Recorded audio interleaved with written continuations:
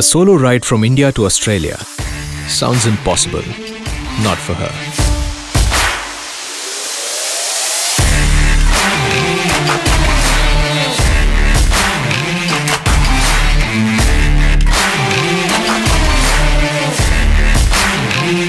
Hi, I'm Candida Lewis. I love challenges and I love pushing the limits. I've covered different terrains and weather conditions, but this ride has been the most challenging and toughest.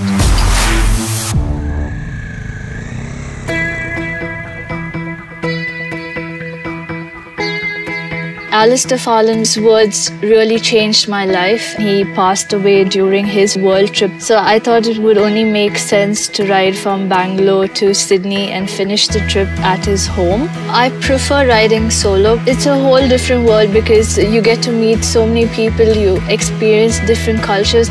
This is the longest overlanding ride that I've done. I was looking out for a motorcycle that was reliable. The Dominer is really comfortable to ride. It has the perfect power. I was actually doing jumps on the motorcycle, trying to push the limits. I was trying to brake the bike, but it did not brake. That's where I got the confidence that this is the motorcycle that's going to take me all through. I gave my motorcycle the name Sky. It actually became like my best friend. So now we are like so connected and we are always talking to each other and keeping each other going. With Bengaluru as the flag-off point in India, Candida set forth on her journey to Australia. On her way northwards through the east, she witnessed a side of India she hadn't imagined. I was so happy, thrilled and excited by all the encouragement and support that I received from people all over India, especially the people that came for the flag off in Bangalore, the people that I've met in Hyderabad, the bikers that rode along with me in every city in India, the locals that came forward and were there to support me. Very thankful for all of it. India's support fueled her ride. She was ready for the next country, Myanmar, until she discovered another land. Instead of my first international border being Myanmar, I'm actually going to Bhutan, the land of happiness and the land of Thunder Dragon.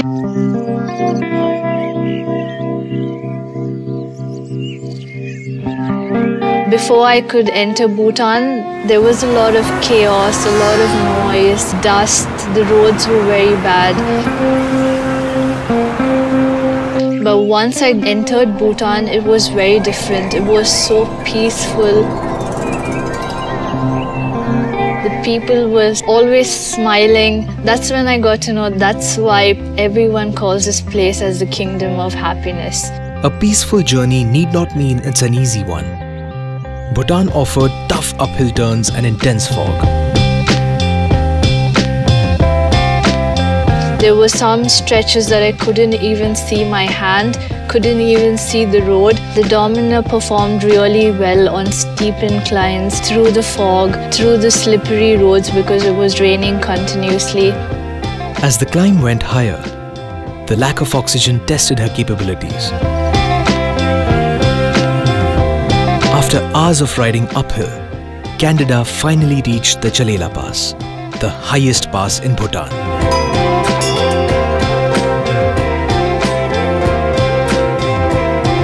You just feel like you have wings that can take you anywhere.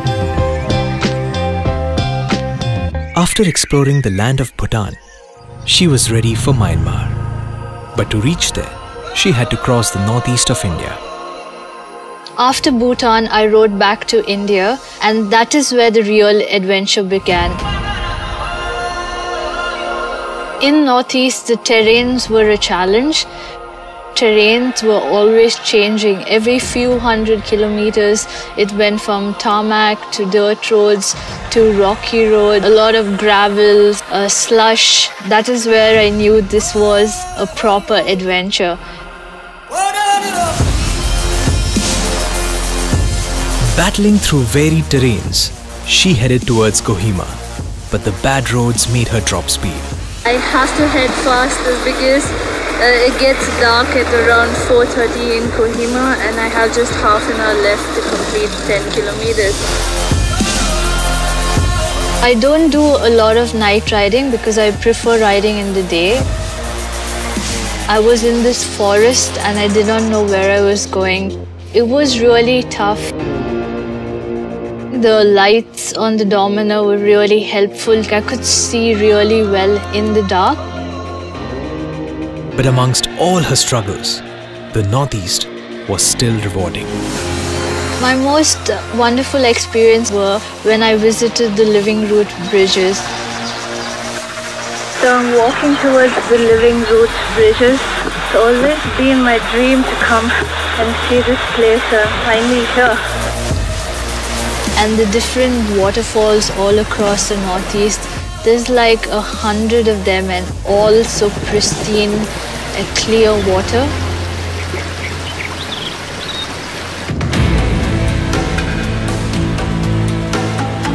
Entering Myanmar through the Friendship Road, her journey took her through the heart of Southeast Asia. There's like hundreds of bridges, a lot of wooden bridges, steel bridges, and it's so fun riding over them because some of them are broken. A lot of them make a lot of noise when you ride through. But Myanmar presented a new set of challenges. The obstacles that I faced in Myanmar was I had to pass the whole country in 5 days. It was really tough. It was continuously raining. The roads were slushy, muddy, and because the mountains are all full of this red soil, so when it rained so heavy, they covered the road completely, and riding on it was very, very slippery. There were multiple times that I thought I was going to fall. The grip on the tires really helped me to ride very well. I was covering anything between 450 to 700 kilometers every day. In spite of all the challenges and obstacles, Sky and I were able to overcome everything through Myanmar. After this challenging ride, she finally reached the city of Yangon. One more bridge would take her into the mighty Thailand.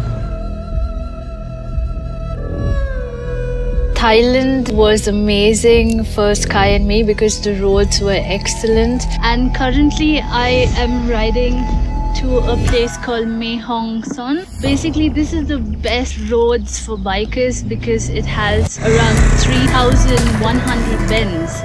They were just gliding through every curve, and the power that it had, and just cruise along that amazing highway.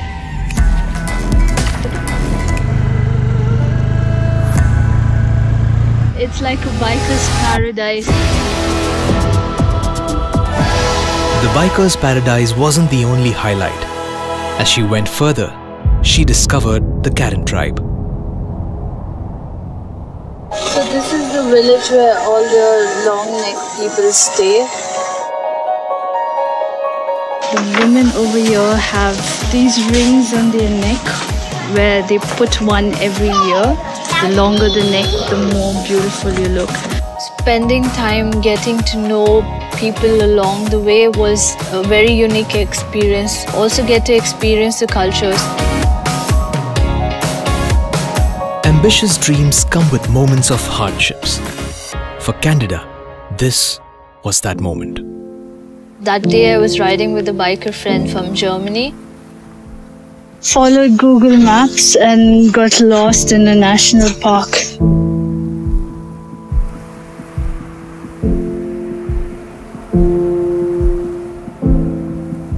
We ended up on this really, really bad trail.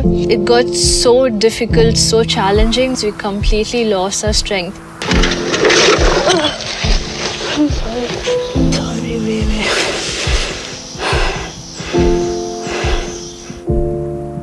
Got lost in the national park. Bikes are getting stuck in the deep slush. And now we're just gonna camp here by the bikes because the sun is already set and we have nowhere to go. We were not carrying enough of water, food. There was no one on that path. This was the hardest point on the trip. I should just be going home and not doing this. The only thing that kept me going was I had to do this for all the people that put in all their faith. Determined To reach her goal, she resumed her ride and continued deeper into Southeast Asia as she entered Laos, her fifth country.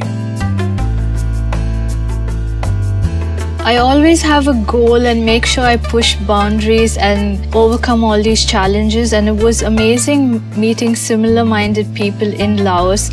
Just inspiring more women over there that I met and spoke to follow their passion and do what they love. From Laos, she entered Thailand once again. I'm at a place called Chantamburi, headed to this island called Koh Chong, and it's going to be my first island hop. So everywhere I went, everyone is so surprised that this is actually an Indian motorcycle. Just to see everyone crowded around the bike all the time, inspecting everything and saying, "Whoa, such great quality." Huh? India. Oh, where are you going? Australia. Australia? Yeah. After riding down the south of Thailand through Bangkok, she headed towards her next country, Malaysia, a country which made her feel at home. As soon after I left the border, as I started riding through these lush forest area, I saw like a whole group of bikers pass by me. Kind of realized that they were riding dominers as well. I was really happy to meet so many dominer owners. They took me around, showed me so many different places.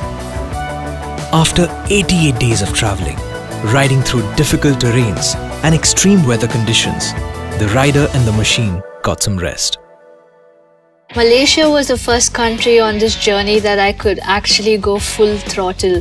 I could constantly keep the throttle at 140. The engine wouldn't get overheated. It was smooth and I could always keep up with the other bikes even though I had so much of luggage on. As she cruised through smooth roads, another surprise awaited her. It was amazing. I was so away from home. Bajaj sent a cake with Sky and me on it. They made me feel so special. After Malaysia, the next country that I rode to was Singapore. This is the country where I took a break, just being a tourist, having fun. I spent the whole day on Sentosa Island in Singapore. I visited the sea aquarium.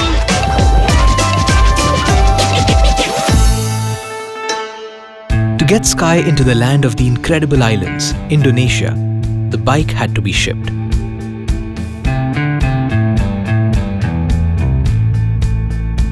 Indonesia, being an island country, has 17,000 islands. So I had to do a lot of island hopping. On these ferry rides, I got to meet a lot of scooter clubs and I got to make some amazing friends. And the best part about Indonesia was I was never alone, even a single day. I was being passed on from one motorcycle club to the next. We are the Pulsar members, Bajaj member.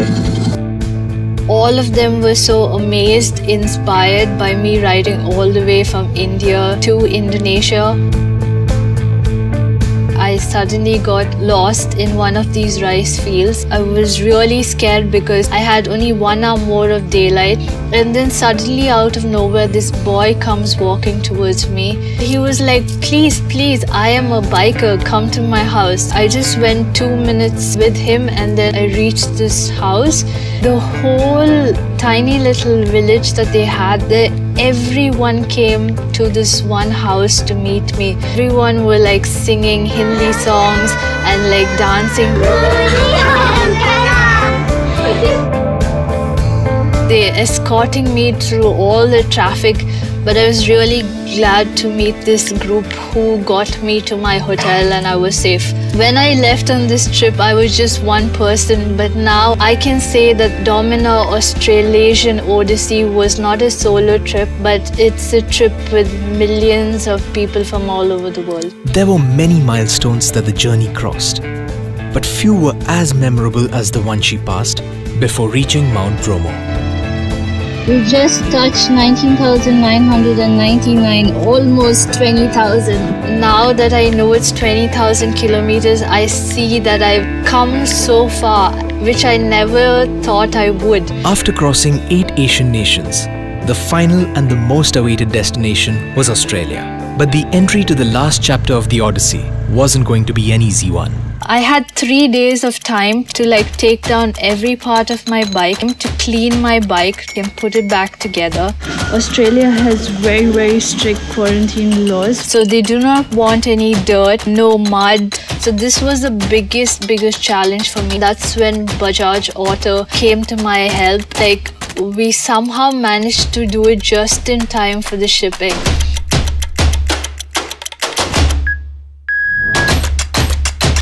This was the first time that I was away from Sky for such a long time.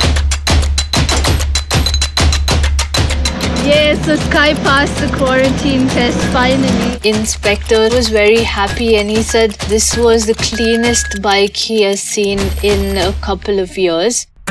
Elated to be reunited with Sky in Australia, Candida resumed her ride from Perth on the west coast.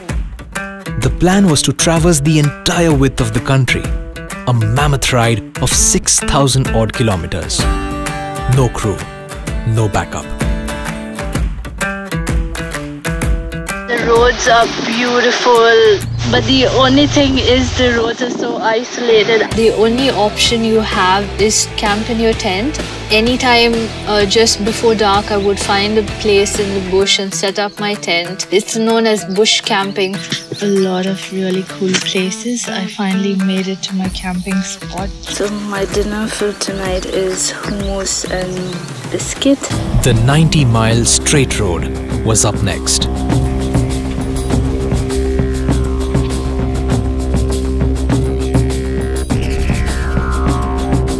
Hey everyone, it's been an amazing day of riding.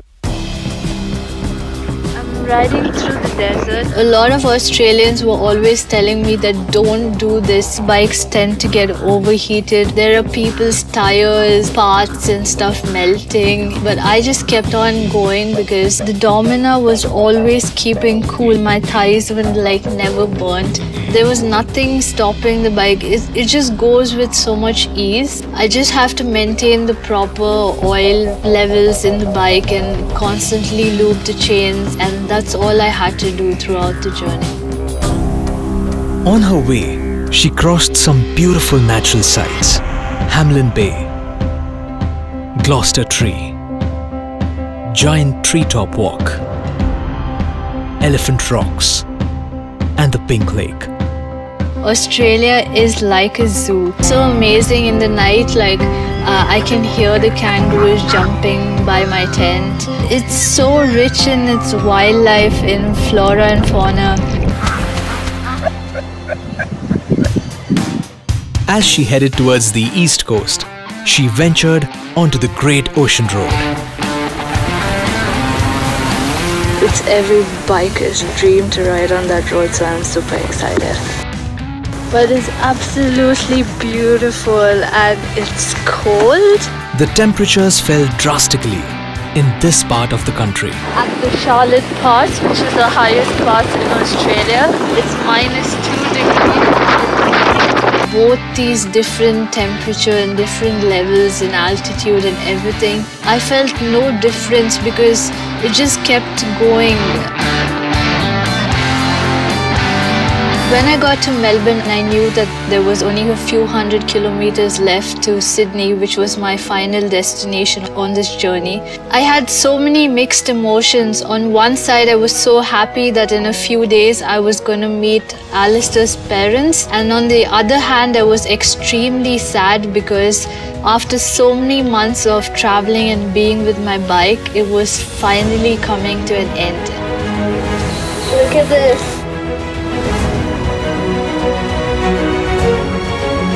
As I got closer to Sydney, a lifetime dream was about to come to an end. For me, it was not just a ride, but it was my whole life. With few seconds away, her dream was now well within sight. I finally made it to the last point on this journey, which is the Sydney Harbour Bridge. I still can't believe I'm here after all these months, but I'm so glad that I made it. No other Indian woman has done solo so far. It was a very, very proud moment for me.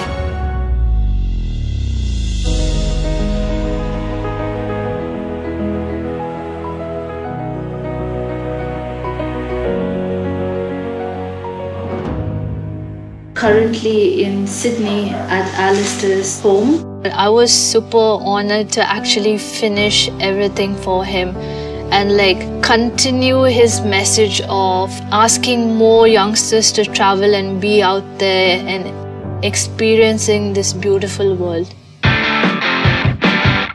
After riding for 27,500 kilometers through 6 months on the road, and there was absolutely no breakdown, this bike is going to be my companion for the rest of my years.